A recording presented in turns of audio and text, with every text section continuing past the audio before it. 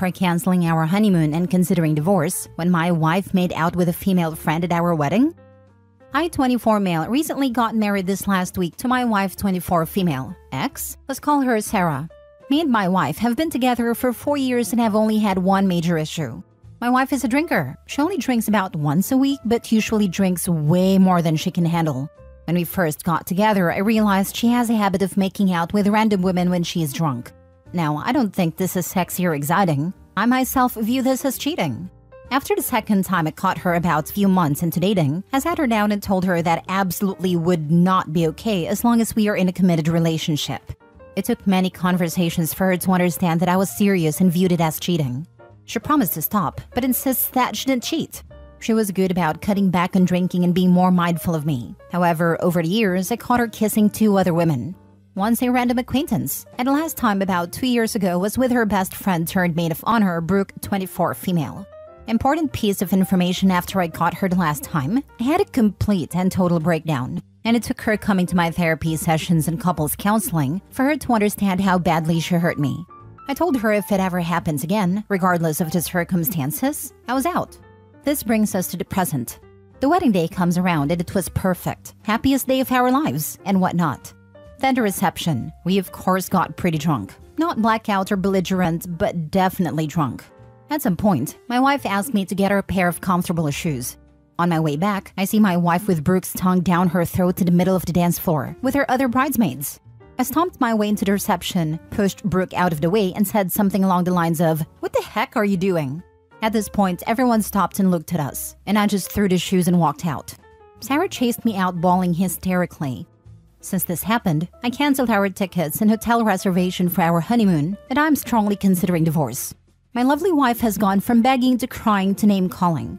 She ultimately decided I was a massive a-hole for embarrassing her at our wedding and throwing away our relationship over nothing. I think I'm just done this time. She's hurt me so many times and can't even see what she's doing wrong.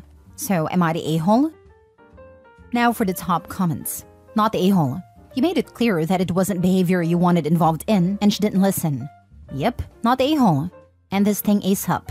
You didn't embarrass her. She embarrassed you by cheating at your reception in front of everyone. Now she's trying to bully you into staying with her, and even having to apologize to the cheater. Shaking my head. She does not love or respect you. Talk to a lawyer as soon as you can before you risk more and more financially. Even if OP didn't get upset and throw the shoes, it's mad embarrassing to be so sloppy drunk at your wedding that you make out with anyone but the groom/bride. Those were a lot of red flags, and you married her anyway. She knows how you felt about this and she did it anyway. She needs to get some help with the alcohol. That seemed to be when she messed up. What a mess. It honestly makes me wonder if he only knows about the 2 other times. I feel like there could be multiple times she's done this that he's unaware of, due to not being around. For sure, her takeaway from those therapy sessions of OP pouring his heart out was that she should send him to another room first. Not the a-hole. Get an annulment. She has no respect for you and will continue this because you keep forgiving her. May not need an annulment if the paperwork wasn't filed yet. Yeah, he should have called you efficient right away. Next story. Am I the a-hole for telling my friend's fiancé that she cheated on him? Jess, our 4 homegirls, and I went to Vegas for Jess's bachelorette party. We had a great time the first day until we returned to our hotel at night. Another friend, Maria, didn't tell us that she had paid for male strippers to come to our suite, and that immediately made it uncomfortable for me and some others. We never agreed to this, nor we were interested. We wanted a girls' weekend. They started dancing, of course, and Jess eventually slept with one of the performers, oral in front of us, then went into one of the bedrooms, leaving the door open. Me and 2 other girls left and booked a small room for us 3 that same night, while Maria, Jess, and another homegirl stayed. The 3 of us thought of leaving Vegas, but didn't want to come home because our partners might question why we came home so soon, since most of our boyfriends know each other. The next morning, we all got breakfast together, and guess who joins? The male stripper who banged one of my friends. And it was so damn uncomfortable. Afterwards, we all met again in the initial suite and had an argument with each other. I have never heard of girl code when it comes to cheating on our partners, and just used every goddamn cliche of what happens in Vegas, and that is normal for bachelorette parties. Pretty much all BS that I see in movies or read from social media. She eventually started crying and talking about her life, and I just simply didn't care. It has completely destroyed our friendship, and now me and the other girls have discussed the possibility of not continuing as her bridesmaids. One of them has told me that we should still go to the wedding and then cut ties after, but I don't know. My conscience can't hold us in, and I feel like it is the right thing to do because I would want that. I want to believe that what I'm doing is a moral good. Am I wrong? How common is this for bachelor and bachelorette parties? Other details if it helps. One bridesmaid didn't go with us, and she was on our side about what happened. She's willing to back us on what we decide to do. Since we've returned home, Maria has been harassing us about being fake friends in our group chat. I never really liked that woman anyways. My friends and I also took pictures of them at breakfast for evidence and screenshotted Maria's texts. Not the a-hole. You have to tell her fiancé. If someone did it to you, you'd want to know. Save him from a lifetime of this. And she already showed how much you mean to her calling you fake friends for having morals. Tell him, either together with friends or individually, how you need to tell him. Thank you. My homegirls who left with me also believe in telling him together, which I'm sure we will. Doing the right thing can be hard. If it wasn't, everyone would do it. But these choices come along only a few times in life and come to define you as a person. Not the a-hole. No, obviously it's not normal to sleep with a stranger before you're due to be married. She cheated on her fiancé, and he deserved to know. Don't let her manipulate you into keeping this a secret. My friends and I are around 23 to 25, and I'm kinda glad we got to see this early on. I really do think it's because Jess and I are childhood friends. Thank you for not making me feel like a crazy person. Tell the fiancé now. He'll hate you, but he'll hate you more for not telling. Ask me how I know. Yep, I broke contact with all friends who basically covered my ex's cheating. I would have been overjoyed if someone would have told me. That way, at least I wouldn't have to find out passing her phone when the dude she cheated with asked if we already broke up and if he could write her on her actual number now. Damn coward couldn't even face me once to this day. Not that I cared about him or her, past the point I realized what was going on. That it's normal for bachelorette parties. Tell her and Maria if it's so normal for bachelorette parties, then they can tell her fiancé. Since, you know, it's normal and he totally won't get mad about it. Not the a-hole. Exactly. If it's so normal, tell the future husband.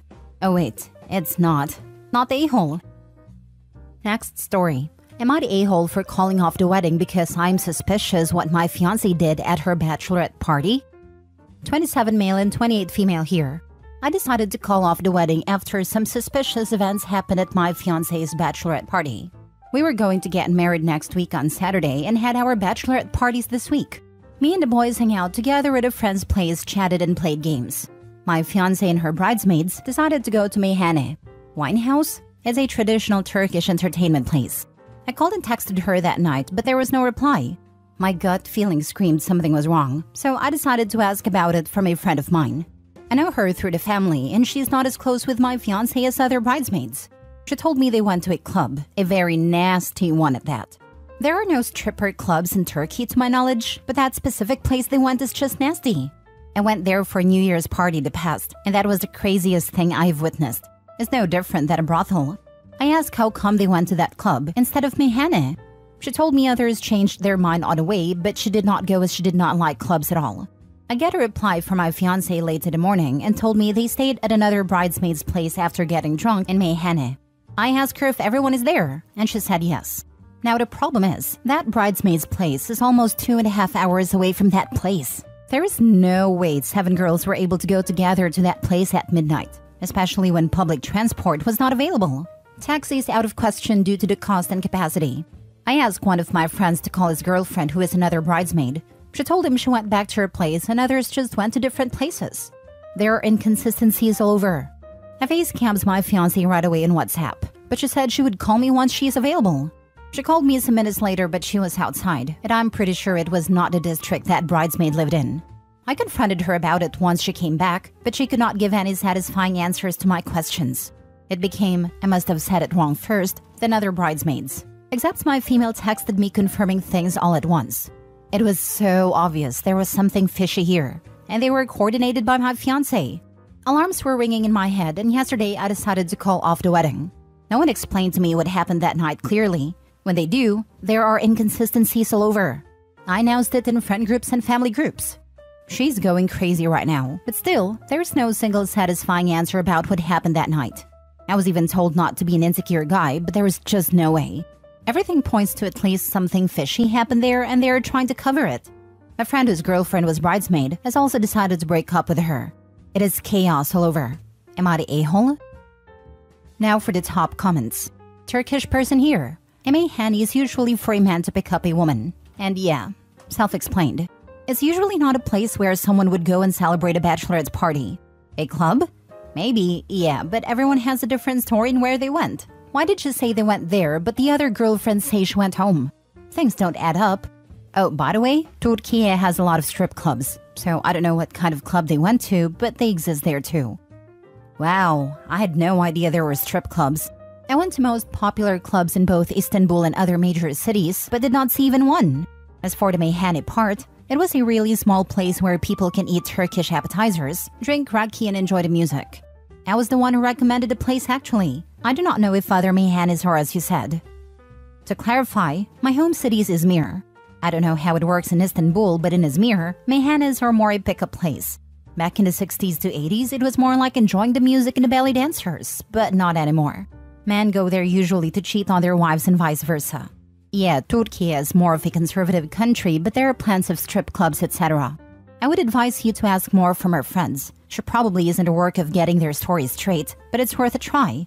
If she can't be honest, maybe you should consider that you dodged a bullet with her. Not the a-hole. If you really want to satisfy your suspicions, ask to see her phone. Then look at a GPS and recent spots visited. I asked to see her phone, but she rejected it. Let me guess, if you trusted me, you would not ask for my phone. Are you a psychic? It's what they always say when trying to deflect. She went home with some dude. They all told different stories, then lied at the same time. Not the a-hole. Someone on Reddit with a spine. Good for you. Demand a real explanation and non-restricted access to her phone, or she is free to lie to someone else in her next relationship. Don't let her trickle truth or gaslight you. Her story is a bunch of BS. Last story. Am I the a-hole for having a come-to-Jesus moment and calling off my wedding? 31 female. I have no idea how or why I overlooked so many things throughout my 8-year relationship. But yet, here we are. But I can't tell if I'm wrong for this. So last night, I told my future husband that I didn't know if I could go through with our wedding in 2025. He's in shock, as am I. My fiancé treats me great. He's kind. He matches my energy. He makes sure I'm taken care of in a material sense. He's handsome and smart and funny. He is and probably always be my best friend. But I'm just now starting to see how deep-rooted his mommy issues are, along with financial issues as well. Impulse control. He basically acts like a preteen wanting a shiny new toy whenever it gets a paycheck. I only just started to see how truly bad it was when we moved closer to his mom, a woman who had no hand in raising him. He was a ward of the state from age 8 to 17 when he went to live with his mother's family. He reconnected with his mother from that point. Since we have moved closer to her, he thinks the sun shines out of her behind and has defended her actions thoroughly. She had the means to take care of him, but she ultimately decided she didn't want to be a parent anymore when he turned 8, and left him with some random stranger, one of her acquaintances, to go see her own mother out of state and just never came back. That's how he ended up in foster care, but she has him convinced that she was escaping an abusive relationship, and it was the only way to keep him safe. I argued that she could have brought him with her, but you know. Anyways, since we now live right down the street from his mom, it's like he's reverted back to teenage years. He calls his mom before making any important decisions and follows her advice instead of mine, even if it's most certainly the wrong choice that affects both of us. He started sending all of his packages to her house as well, which gives her an excuse to show up here whenever she wants to unannounced. And he sees no issue with his open door policy. She doesn't even knock. She just opens the door like she owns the place and rummages our fridge or drinks all of our coffee. Since we moved here, he has been in Facebook Marketplace daily, looking for new things to buy himself. And like, his mom enables it so bad. If I say that's an irresponsible purchase, she will double down and say, well, I think you deserve it, honey. You work hard. Treat yourself to something nice. He has borrowed money from her twice, like $20 for gas, and he always pays her back $50 to $100. And despite him treating me the same and still going out of his way to make me happy, I'm starting to become repulsed by him. Now, before anyone mentions it, I've brought this up to him. I've tried communicating several times that his behavior is affecting both of us, and while I understand he's happy to have his mother in his life again, her presence is making him act childish, and he's regressing because of her. He will say, I understand what you mean, and do much better for a week or two just to slowly sink back into it. So I called off the wedding last night. I told him that I couldn't go through with marrying him because I couldn't handle his behavior anymore. I didn't sign up to marry a man with deep-rooted mommy issues who makes decisions with mommy's go-ahead that directly affect me. I told him I would be moving. He's now saying he will go no contact with his mother and that is sorry, but I told him the damage is already done, and I can't morally allow him to go no contact with his mom for my sake. I told him there are plenty of women who won't mind this, and that I'm sure he will find someone who doesn't mind his mother. But I personally hate the witch and don't want her near me or mine. He's been sulking understandably, since I called everything off and begging me to reconsider. But I don't think I can. I have never been more turned off in my life, and I'm not sure I can ever look at him the same, or chance that woman being in my life under any circumstances, because she's toxic, and he acts toxic when she's around. Not the a-hole. Be grateful that you figured this out before marriage. Before marriage and kids. Then you'd be court-ordered to talk to each other. I hope you move far, far away from them. Not the a-hole, and you're saving yourself a lifetime of frustration, anger, and resentment. Congratulations on figuring this out before you got married and had kids.